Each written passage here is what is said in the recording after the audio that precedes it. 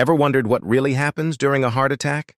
A heart attack begins when one of the coronary arteries, the vessels that supply oxygen-rich blood to your heart, becomes narrowed or blocked.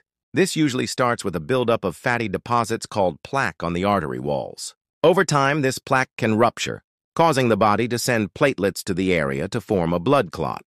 If the clot grows large enough, it can completely block the artery, cutting off oxygen to part of the heart muscle. Without oxygen, the heart muscle cells begin to die within minutes. This damage causes severe chest pain, pressure, or discomfort. It may also lead to sweating, nausea, shortness of breath, or even sudden collapse. Immediate treatment is critical to restore blood flow and save heart tissue and sometimes life itself. And that's how a heart attack happens. Quietly building over time, but striking suddenly and dangerously.